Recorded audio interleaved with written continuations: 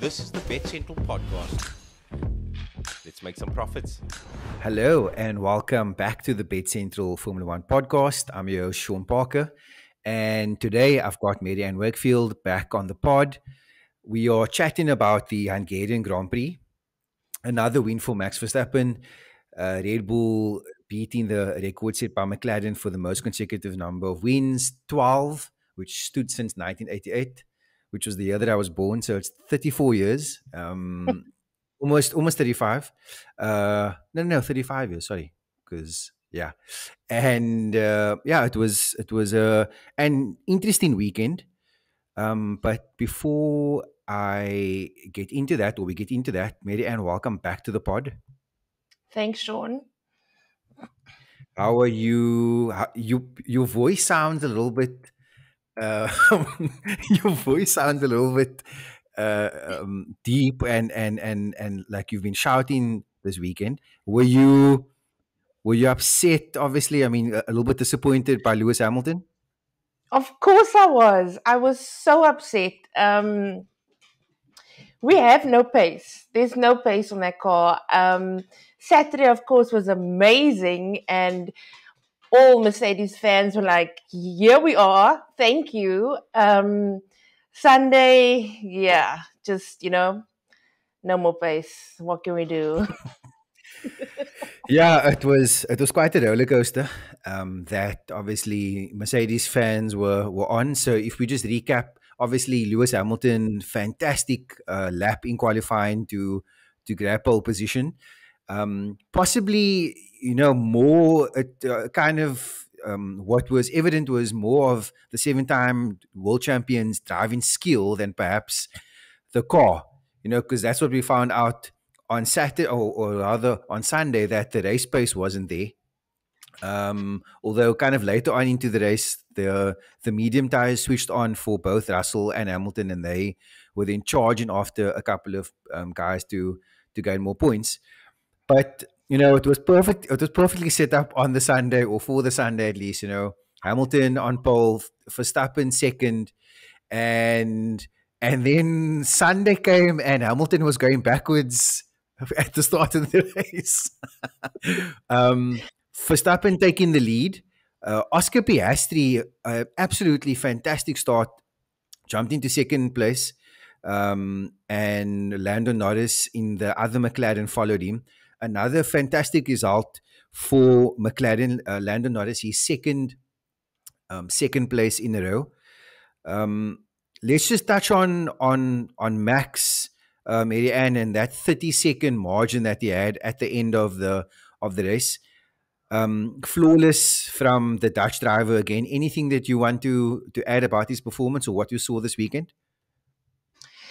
Obviously, quali gave him a bit of a shake-up. I think also most of the teams with quali, there was that new rule where you had to Q3 was hard, then Q2 was soft tires only, etc. So that shook up quite a few teams. But on Sunday, I mean, he was ready, and I mean, from the get-go, it was his turn, the inside turn. So yeah, Lewis just really messed up there. So he took advantage, and yeah.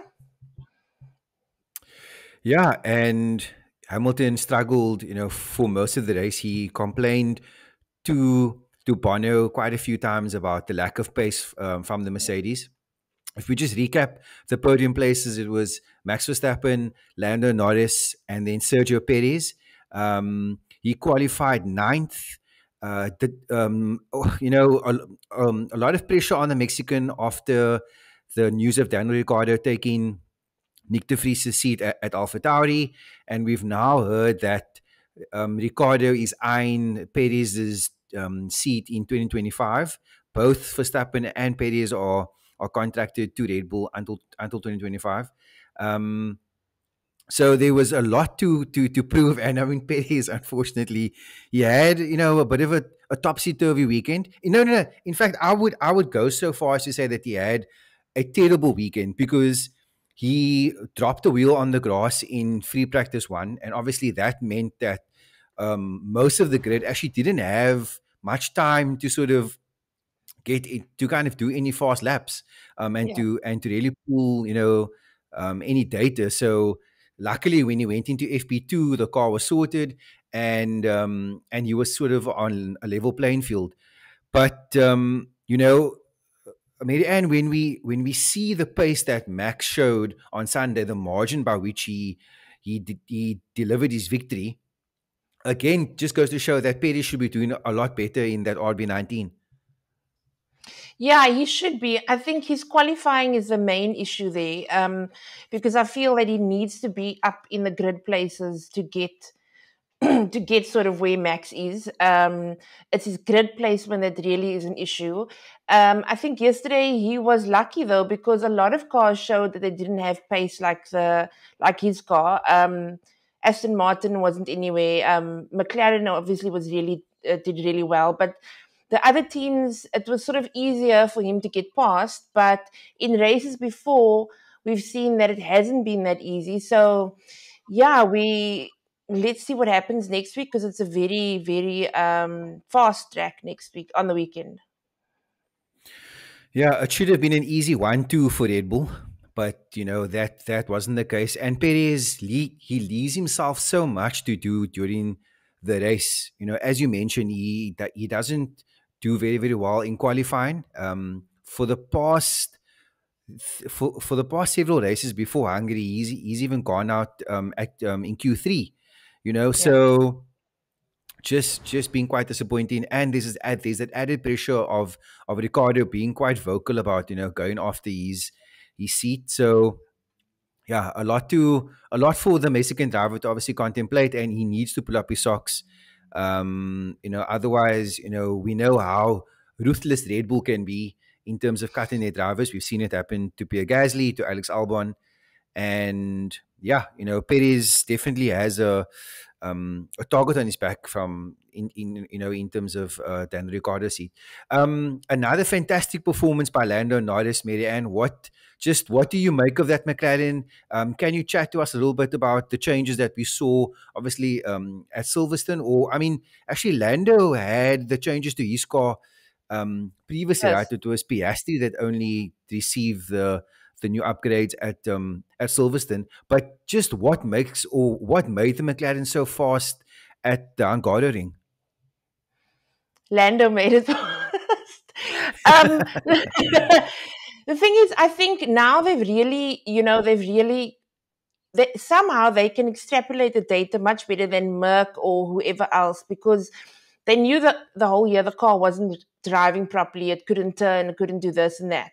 And with the upgrades, they've worked with that data so well. And a lot of people are saying it's got to do with who's on the pit wall, changing the engineers. And you can see it's got the pace now. Before, perhaps they had corrected the car turning issues and whatever, but now it's got pace to go in the race as well. So we're not getting out of top 10 placements for them. He did very, very well. Oscar did very well as well. A lot of people are saying, yeah, well, it was a bit unfortunate that Lando pitted first, because Oscar would have done well. But I think it's neither here nor there. I just think in general for McLaren, it's great to see where they are. And it definitely feels, a lot of people almost felt like Silverstone was a one-off. They weren't going to do it again. And even they said they don't think they're going to come anywhere this weekend, and they did well. So yeah, I think they've got the pace. They understand the car, the data. That's the issue here. And I foresee them doing well on the weekend. Yeah, it definitely seems as if they're going to have a fast race car for the rest of the year. Touching on what you mentioned about, the team deciding to undercut Piastri by putting Norris first. Obviously, Piastri had grid position at that time, but is that a genuine case of, Norris being the number one driver in McLaren, and therefore he gets the better calls and those types of things go his way? Well, after the race, Zach did say it's more of they didn't do it intentionally. It was just more strategy at that time, because they were also working with the tires, and they were hoping that the tires would stay as far as they could for so many laps. So they saying that no, it was just sort of it was what it was. It wasn't any strategy or any preference to Lando. So I mean, as the outsiders, obviously we think so. But yeah, I think they all sort of, if Oscar had stayed where he was, and in the race he did say, "What do you want me to do here?" Because he could have gone past Lando, but I think, just staying behind each other, I think that was the most important thing. Yeah, they definitely wanted to get both drivers as high up as they could, and that's what they did. I mean, second and fifth. Brilliant weekend again by McLaren. Lewis Hamilton finished fourth, just behind Sergio Perez, who he was chasing down towards the dying laps. If he had had maybe another 3 or 4 laps, possibly Hamilton could have overtaken the Mexican driver. What did you make of Hamilton's weekend? Obviously, his 104th pole position. Um, you know, by far the most of any driver. And then, fourth place finish in the end. Um, what do you make of the British drivers' weekend? I was really hoping that he would be third at the end of it, but yeah. So if you watched quali and then of course the race, a lot of people said in at the end of the race the car came alive because it wasn't that heavy, it had less fuel, and they're saying the same thing on Saturday. Obviously, it had less fuel. That's why he did well in the quali. So that's also something to look at. But yeah, I was really, yeah, if he had 2 or 3 more laps, could he have done it? But then also, what would have happened with the tires? Because the tires on all the teams was, I think at that point, if it had to be longer, they would have had to do a pit stop. Um, so yeah, I thought he had a good weekend, and then the race, it was just, you could hear his frustration when he said, I can't go faster. I'm doing I'm doing what I can." And I think that's where, yeah, he gets frustrated. Obviously, I mean, I would as well. But yeah, there's obviously lack of pace, and I will be very surprised if they, yeah, do well this weekend, because there is a lack of pace issue. It's really bad now.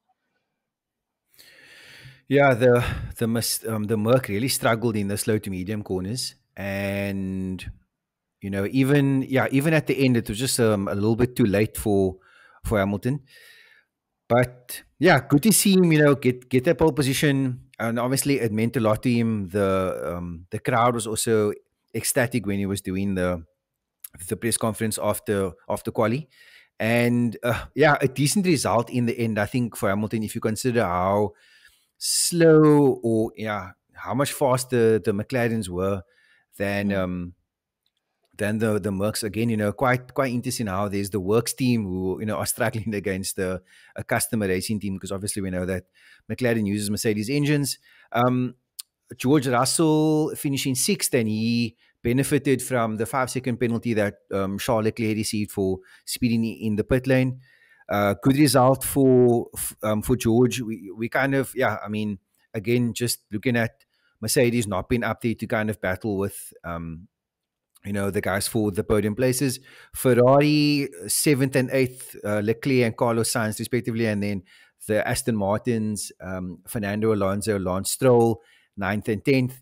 So yeah, a bit of a clear pattern there in terms of teams finishing kind of in similar, or sort of drivers from the same teams finishing in similar positions.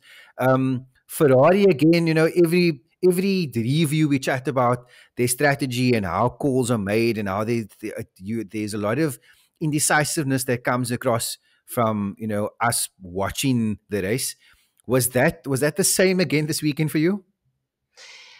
At one point, I thought, okay, they've got this, and then I'm not sure if it was Charles where they said, "What do you think?" He's like, "No, I'm staying out," and then the next thing he boxes. So I was like, "Oh my goodness!" And then of course there's slow pit stop. I don't know what's going on with Ferrari. I just feel like the drivers are there. They got it, but they pit crew, their pit wall just keeps on letting them down. I really thought they were going to do well. I thought their strategy would be on point. They looked like they were okay after the first pit stop, and then yeah, I don't know. There's not much more to say about Ferrari. I just want them to figure it out. Yeah, and it's the basics that they are messing up on. Those are, I mean, pit stops. Things that teams practice. So many times. In order to get that perfect rhythm. Yes, obviously, in a race situation, things are different, but these are professionals. And the technician should be able to do it quickly. And not spend 7 or 8 seconds busy changing a wheel, or yeah, it was amateur hour in the Ferrari pit crew. Juxtapose that with Red Bull pitting Perez and the one of the fastest pit stops this season, 1.9 seconds, absolutely blitz. So again, we see the performances by Red Bull, in the pit lane, and then we see them obviously, in comparison to Ferrari, and it just maybe amplifies those mistakes even more. So yeah, so that was the top 10. Aston Martin, yeah, also winning, kind of switched on this weekend.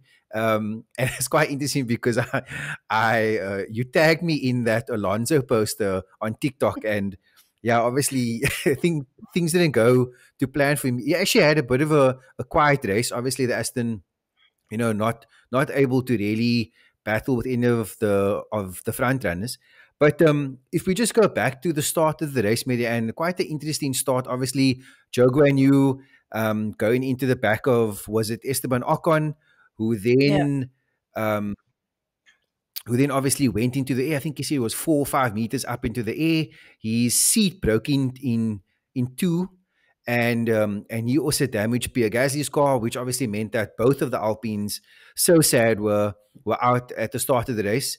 That also compromised Daniel Ricciardo's race because he was involved in that melee as well. And so yeah, so Daniel had to sort of struggle through the race, and really it became a bit of a testing exercise for him in the AlphaTauri. What was the kind of feedback from sort of Ocon and Gasly after the race? Yeah, afterwards I was watching these socials, and they were just like, they just didn't do well. And I mean, it's not really their fault, but I think in general over the weekend they weren't actually doing well. Saturday they didn't do well in quali, which normally they do. So I was quite surprised with that. And yeah, I just think it was just one of those things. But both cars out, that was terrible. I kind of felt for them.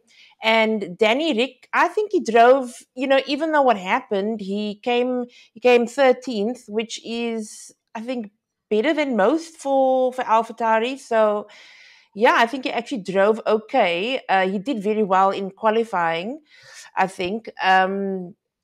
Practice and qualifying and stuff like that. But yeah, we'll see. Mm. Yeah, shame. I think everyone just breathed a massive sigh when they saw the Alpines out. I mean, as you said, like as you mentioned, it wasn't any fault of their own, and I did see that Joe did put out something and just apologize to the grid. Yeah, that was the Hungarian Grand Prix. I think we've gotten used to the fact now that Max is going to walk away with it, even if he's not on pole position. That RB19 in his hands, he's just a beast, and we need to see Perez do the same. We need to see him really step up now. With Daniel there, and yes, obviously many drivers on the grid want to have that second seat at Red Bull, and we also know how fast an F1 season goes. I mean, we almost at the halfway mark of the Mm. season. The summer break is coming up in a couple of weeks. So yeah, let's do a rating out of 10. Where would you place the Hungarian Grand Prix? I actually enjoyed this one because of the skill and all of that. So I would give it about an 8. Okay. Yeah, it was really great to see how the cars navigated their way around that track. The drivers really need to be on it, the slow to medium corners, and just I kind of was caught off guard in terms of watching Perez make his way. I think there were a couple of stints where he was flying, because obviously Mm. needed to make up places, and that Red Bull did look very very quick. through the slow to medium corners. The director didn't spend quite a bit of time, or didn't have spend quite a lot of time on Max, because I think he's lead and he was really battling no one. He was just kind of lapping people. So yeah. Mary-Anne, thank you so much for joining me, and yeah, have a good week. Thanks, you too.